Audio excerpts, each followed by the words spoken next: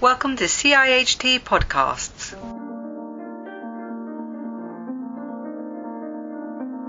Yeah, so what I was trying to do was just to, grab people's attention, basically, and especially in the context of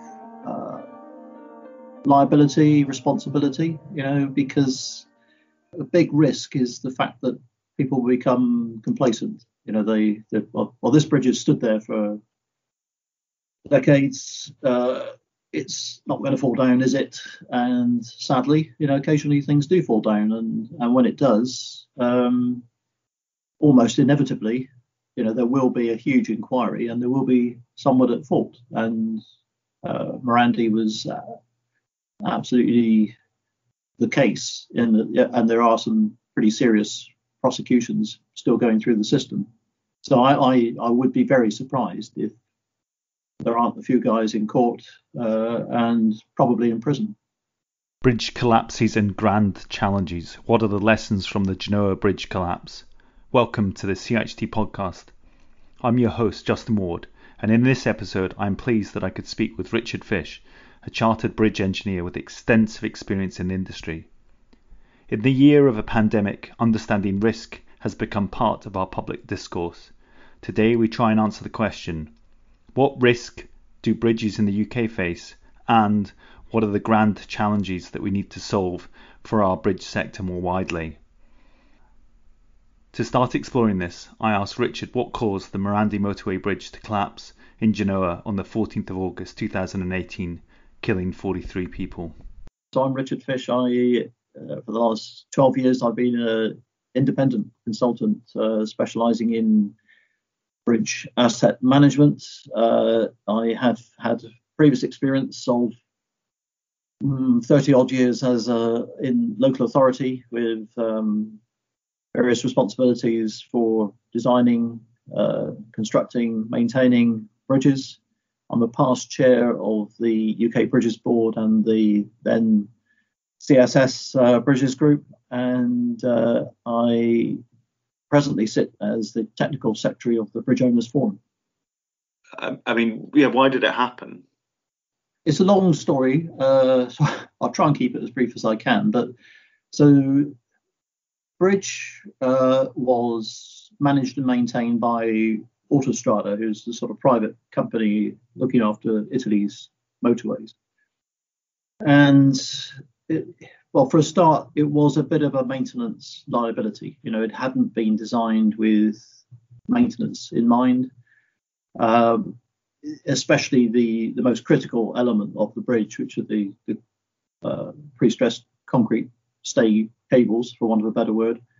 And they were just totally impossible to inspect. And this was built in the 60s, early 60s, when the use of pre-stressed concrete was, not unusual, but it was still a bit innovative, and especially in the way that Morandi had designed the bridge. And there was always a risk. And again, hindsight's a wonderful thing, but there's always a risk that you could see water getting inside those cables, and you'd have absolutely no idea what was going on in there. So potentially, it was a bit of a time bomb. And Autostrada realised this and had already started to do some strengthening. So I think there are three main pylons. And even on the photographs of the collapsed bridge, you can see the first pylon, which I think was the oldest, had this huge amount of strengthening up at the top, and recognising that there was an issue. And thereafter, they apparently had plans to also strengthen the other two pylons. For whatever reason, that didn't happen. I should imagine there was sort of budget issues. I should imagine there was pressure to maintain, dare I say, potholes. That's what everyone's bête noire is. But and that part of the bridge wasn't maintained. And I believe that the main cause was, as I mentioned, water getting in at the top, causing corrosion within the very stressing tendons, and just reached the point where the load was too great and it failed. And not only did it fail, but it also failed obviously very catastrophically because there was absolutely no redundancy. So we, as engineers, we think of a redundancy as such that if an element either fails or needs to be replaced, there's enough of the bridge still left to be able to keep it open or preventing collapse. So yeah, Morandi's bridge had none of those, and so yeah, failure was almost instantaneous. It always amuses me. You look at the typical disaster films of bridges collapsing and heroes running up and down on it, creaking and plenty of time to get off. But these, in real life, it's just a snap of the fingers and it's gone. Yeah, I've heard some of the footage of the time when you can hear people's recordings of. I mean, it's absolutely horrendous because there was a number of deaths, wasn't there, from that? Yeah, 43, I think. And so the new bridge is now being built, and it actually has 43 lamp columns over it, which are intended, I think, to represent the fatalities. But yeah, so that one, 43. There was the I-35W in 2007 we were discussing. That was 13. The list of bridge collapses and fatalities is not pleasant reading by any means. And I think I've looked in the first 20 years of this century now, total number of people killed due to collapsing bridges is just fractionally under 1,000. So it's quite sobering. And I think, again, it comes back to this issue of responsibility, and all of us engaged, either designing, building, maintaining our bridges, we have to remember that the implicit trust of the travelling public is on us, isn't it? So but I just worry that occasionally it's all too easy to come up with computer models and nice graphics, and people just perhaps lose sight of the responsibility that they have. And after the I-35 collapse, the headline in the paper, and I think you were interviewed at the time, was "Could it happen here?" In light of the findings in a recent piece just from the Times, where they reported nearly half the bridges on England's busiest roads have key sections in a poor or very poor condition, they've found that 4,000 of the 9,000 bridges and large culverts on motorways and A roads show evidence of defects or damage that may significantly affect their capacity. Should we be worried here? Without wanting to be scaremongering, I think yes, we should. But what's needed is investment. Without any doubt, and this is the classic problem. And we're seeing it in this country as well, because we have a huge network of various types of infrastructure, all of which need to be maintained, looked after, and yet the emphasis always seems to be on let's build something else, let's build something new. And the Americans are the classic ones here, because they I looked at some figures the other day, and they have I forget what it is, but thousands or maybe even hundreds of thousands of either structurally deficient or functionally obsolete bridges. Those are the terms they use. And of all their capital budget, which could be spent on maintenance, it's only about 40% is spent on maintaining those older bridges, and the other 60% is still building new ones. And we're just as bad in this country. So I'm not really surprised at England's figures. I don't think it tells the full picture, because I think they have a good regime in place. And whilst they understand that they do have bridges in those categories, they will be being prioritised. They will be being monitored. And what we have in this country, and I don't know that many other countries do have it, is a system where when a bridge is what we call substandard, there's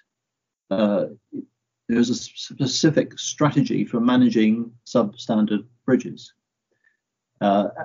which means that usually a much more enhanced inspection regime. We understand where the hotspots are, where the weak points, and as well as those bridges having a higher priority, they will also, as I said, be under some formalised monitoring regime, so that they will know that where their weaknesses are. But the risk, and it is a risk, is that there are bridges out there, and it may be not Highways England, it may not be local authority, maybe bridges in private ownership, who knows, which aren't having the same level of inspection. And one of my concerns, and has been for a long time now, is the capacity and capability of people who are charged with managing bridges. And it's partly, I guess, my local government background, which I haven't worked in local government in that 12 years. I know that budgets have been cut and people are being stretched. And the tendency, I'm sure, and especially in smaller local authorities who are still looking after fairly significant bridges, the tendency there has been for amalgamating posts. So somebody who is perhaps looking after street lighting, looking after drainage, may suddenly be saying, oh, by the way, you're looking after bridges as well, without the necessary expertise and also without the budget. It's I won't name names, but one of my local authority contacts, his annual budget for looking after all his bridges is basically £50 a bridge. You can't even inspect a bridge for £50. It's so that if it is going to happen here, it will be because the standards of maintenance have fallen. So the risk increases. And my worry is that there are some bridge owners who won't even be aware of that. They won't even understand the full implications, how the bridge works, what its failure mechanism is likely to be. Is it safe to keep it open? Those are huge decisions. And the risk, my fear, is that those decisions aren't being taken at the right level. So I mentioned investment. Investment's not just money; it's also in people, and we need to have the right numbers and the right qualifications and the right experience in everyone who's looking after bridges in the UK. There is the RAC Foundation research on bridges on local authority levels that probably helps tell a story to make that case. What is that story then? So the RAC Foundation are very helpful in that they send out this annual survey, and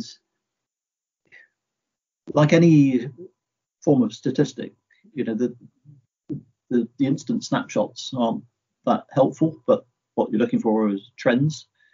And at least with the RAC Foundation, you're seeing annual results, so you can plot that trend. And to be honest, it's not going in the direction we'd like it to go. But the RAC Foundation do have a good platform. They're a good organisation. They've got a good PR machine. So at least it does raise awareness, and awareness not just to the public, but I think also, and especially, as you say, they focus on local authorities. It actually becomes quite challenging, I think, then for the elected members, the councillors who look after, or it's their democratic responsibility to look after everything in their patch. And whilst there will be huge pressures on budgets, I recognise that, I think it's a bit of a wake-up call for those councillors who are deciding the budgets. And, again, I know some bridge engineers on national or local authority level who are actually very good at protecting their budgets because, they make their local members or the council at large portfolio holders fully aware of what the implications are if anything should go wrong. And if under the Morandi Bridge in Genoa, there are guys going to appear in court, if it was to be the case in this country, it's just as likely that it would be a politician in the firing line, especially if they had been advised that they needed to invest more and they decided not to. They would be there. They need to be as aware as engineers do of their responsibilities and the risk that they face. Just the parallels with the sort of major iconic bridges closing, the Hammersmith flyover and the Forth Bridge. Is there kind of parallels, or is there some kind of connection to the Morandi Bridge and what we did that was different? I mean, obviously there was closures there before something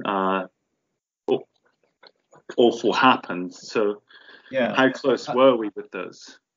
So Hammersmith flyover was, still is, a very complex structure. A lot of precast concrete when it was built, a lot of innovative post-tensioning and pre-stress, a lot of quite tricky details. So that made it also difficult to build, and workmanship perhaps wasn't as good as it could have been.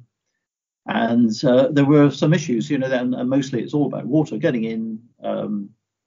Because the other innovation which never really worked with Hammersmith was that they decided that there was no need to waterproof the bridge, because the main problem is always going to be de-icing salts.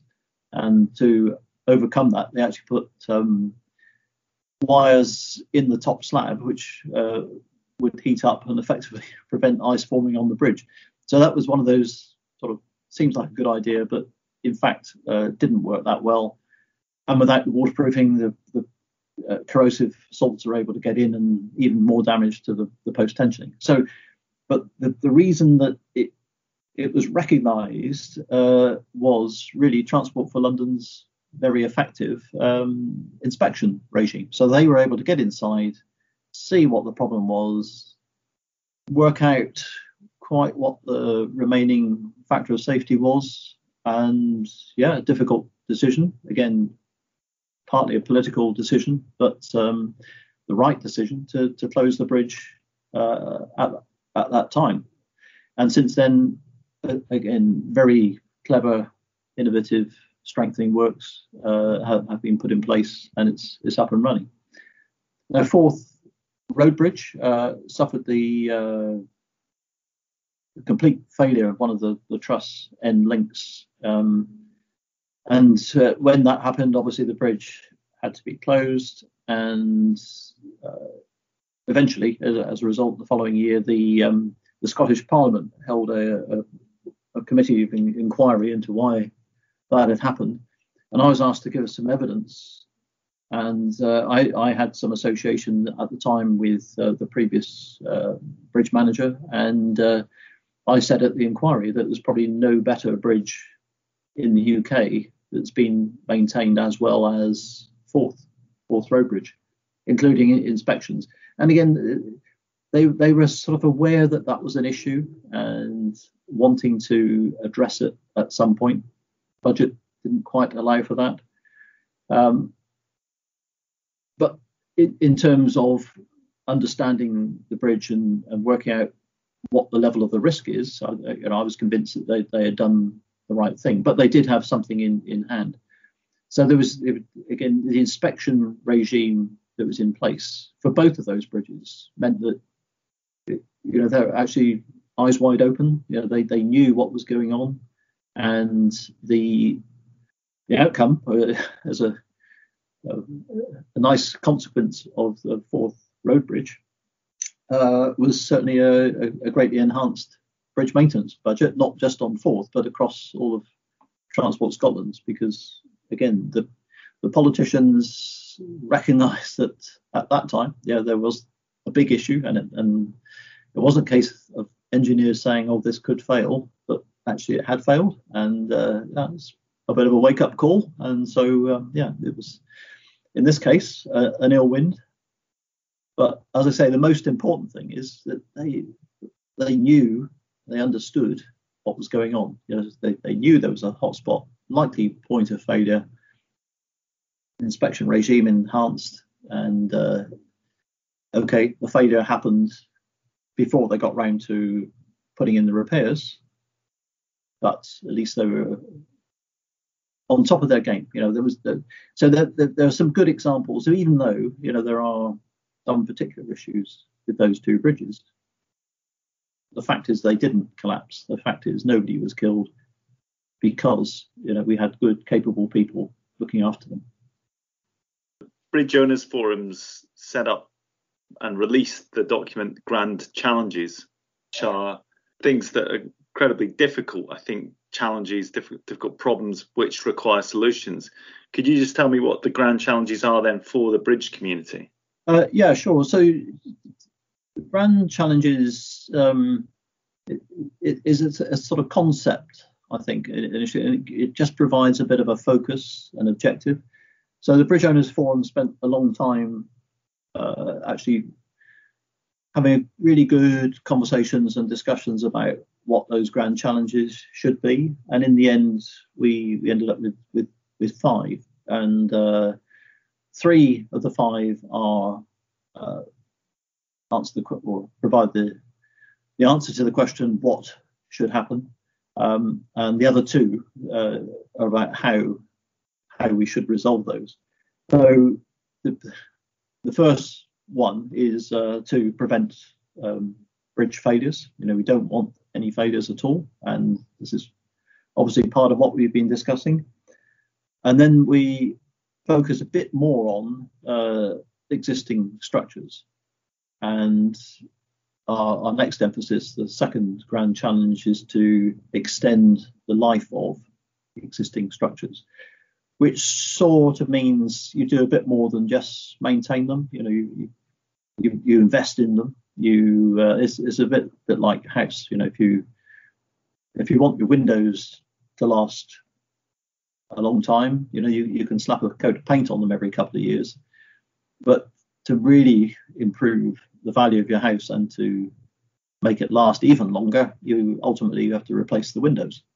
So it's the same thing with existing structures. Let's try and get as much life out of them as you possibly can. And the corollary of that is if you don't do that, obviously they don't last as long. They become weak. They either fail or they have to be replaced. And a lot more money is being spent on replacing than you could on maintaining. And then we're moving on to new designs and making sure that the bridges we build in the future will perform better.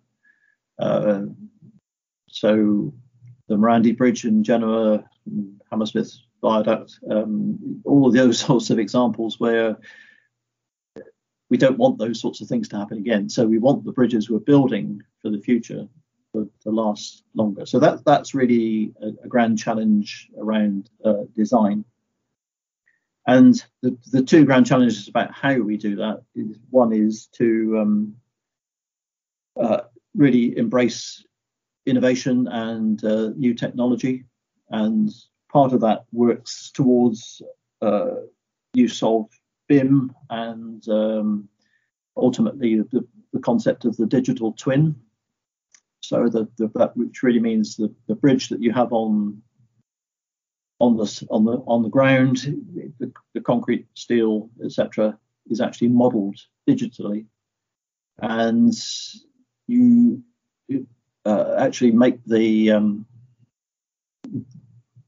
digital model behave as the existing bridge. So you put sensors in the existing bridge and you calibrate the digital model, and in theory, that gives you the opportunity to just test when some components will deteriorate, actually make sure that you're fully aware of that, and to remodel it in the digital twin. So that's a sort of more of a long-term way that we would address that. And then the last grand challenge is about the workforce, and the phrase or the word which comes through here is a workforce which is competent. That they actually are able to do the job that's asked of them, and that is not just at engineers designing bridges. It's inspectors carrying out inspections, which partly links into the Bridge Inspector Certification Scheme, which UK Bridges Board and BOF have been promoting over the years, just to ensure that whoever is carrying out this work is able to do it properly and safely.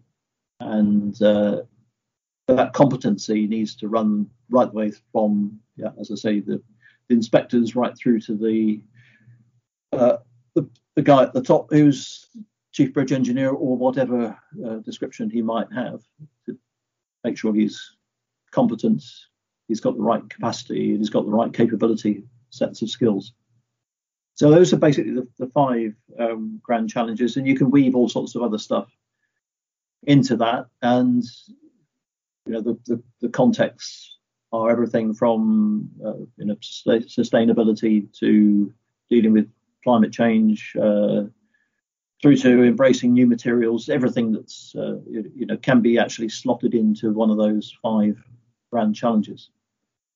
So they're out there now, and we are looking at opportunities to promote them. But I think on the whole they've been pretty widely accepted by the bridge community. So, but what we mustn't do is the old concept of a new report comes out, and it's all very interesting, but it's put on somebody's shelf. All right, these days it's a virtual shelf, but and it gathers virtual dust, but it just needs to be at the forefront of people's minds, and again, not just to those of us professionals, but also to the politicians, because ultimately they're the ones who are making the big decisions. We started with bridge collapses and ended up with grand challenges. As a final question, I think part of that workforce question comes down to, given in light of how many criminal prosecutions are underway from Genoa, the sort of numbers on that. Not sure the exact number at the moment, but it was initially there were I think it was over 40 people being investigated, cautioned, and that went from junior engineers and technicians right up to company directors within Autostrada. So, but like everything else, the legal process is a little bit slow, so it will take a little while yet before we're actually fully aware of the implications. And there will be reports in the interim, and there have been for other collapses. The FIU collapse in Florida, for example, the bridge over the freeway, which was being built and collapsed. And again, SCOS, Standing Committee on Structural Safety, have just produced a really good note summarising all the issues around the FIU bridge. So, but again, the court cases, the legal process will be well and truly drawn out, I'm absolutely sure. But the important thing is to for all of us, is to learn the lessons from the collapses, and there should be, and over the course of history, we've all learned as bridge engineers from collapses, and absolutely nothing wrong with that, as long as the knowledge is shared. What you can't afford to have is somebody has a bridge collapse and we'll keep that quiet. We don't want anyone to know what's going on. But they need to recognise how important it is for all of us to learn the lessons. And there is a rail accident investigation board. Do you think there's a need for equivalent with bridges? Well, yes. it's a point I've made a few times in various meetings. And so, yes, you've got the Rail Accident Investigation Board, you've got the Air Accident Investigation Board. So anything on the railway, anything to do with air, you've got a full formalised investigation regime.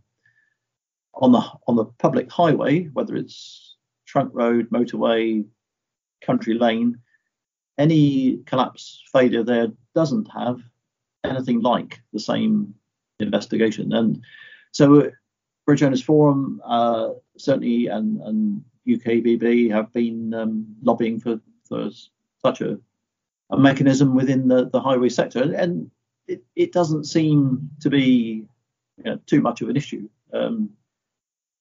My big fear is there will be a collapse and there will be some fatalities, and only after that will somebody, whether it's in government or wherever, will say, gosh, what we need is a highway bridge investigation board. Let's set one up, but let's do it now. Let's get it set up beforehand, and then we can all be slightly more confident that.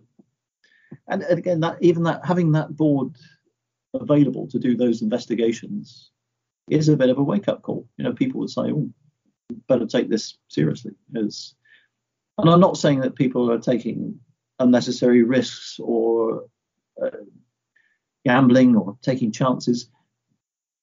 If they maybe they're just not aware of the risks. I mentioned Hammersmith and Forth Road Bridge. The guys there had eyes wide open. My fear is around the country there are people with eyes wide shut. They're just not aware of what the issues are. And maybe again the idea of an investigation would help. Thank you for your time. Have a nice day. Cheers. Bye. Yeah, and you. Cheers. Bye.